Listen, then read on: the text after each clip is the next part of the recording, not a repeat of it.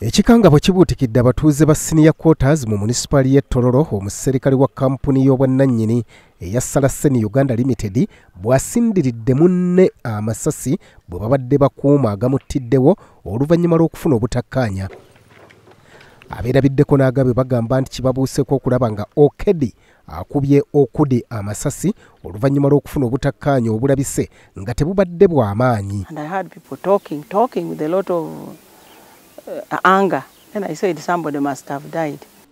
Poliisi ezze kipayopayo okulaba ogubadde era n'ekwata Moses Okedi n'omulala Robert Ejumu bagiyambeko mu kunoonyereza ku kituufu ekyatuuseewo n'oluvannyuma bavunaanibwe mu kkooti. As security, we rushed to the scene of crime and apprehended the suspects, and we also got the gun.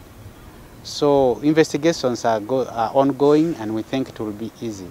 Abakulira kampuni ya Saracen Uganda Limited bagamba nabo beewuunya kiki ddala ekyavuddeko obuzibu kuba ababiri omugenzi n'akubye amasasi batutte akabanga nga bakola bombi naye tebafunanga ku buzibu bwonna. These people have been so friendly all together, and there was no even a single quarrel.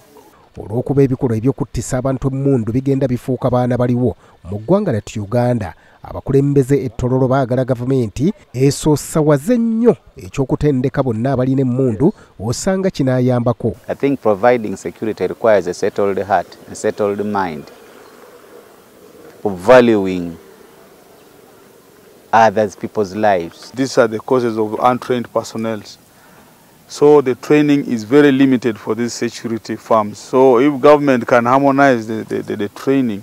And then they don't rest enough, they have to go. So many things are coming up, but we shall fine-tune on Friday.